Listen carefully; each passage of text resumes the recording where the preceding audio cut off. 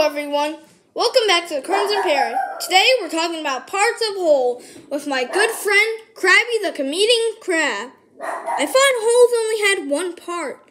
Actually you're thinking of the wrong part of a hole. This is parts of a hole. You're thinking of a hole that you fall down. Oh, I see there's a fraction over there, and they don't call it multiplication for a reason. Just watch. Okay. So first, we need to figure out what 1/3 of 24 is. So we do multiplication. Are you sure? Please don't do that. I'm very fragile. Oh, will you Clyde and I'll tell you? Yes. Well, too bad. You got tricked again like Sky. Really?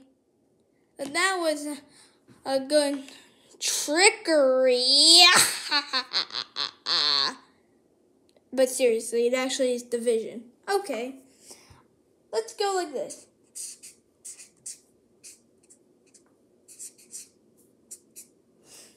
So now we need to figure out what times 3 equals 24. And we do this by doing division. So we basically divide the fractions. Just watch already. Okay. So of course the answer is 8. Boom, we have our answer. That's parts of a whole. Oh, I get it now. Do you want to try? Sure. Here, I'll give one to you.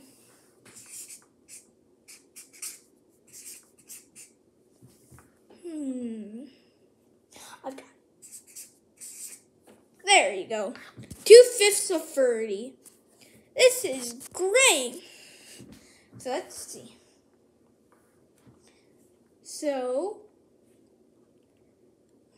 I know 5 times 7 is 30. But what could that 2 mean? Oh, I know! I have absolutely no idea. Here, let me give you an easier one. Okay, thanks. Let's do 1/4 of 32. That's great. Let's see. So we divide. Good. Now all you have to do is solve. Okay, let's solve this baby at once.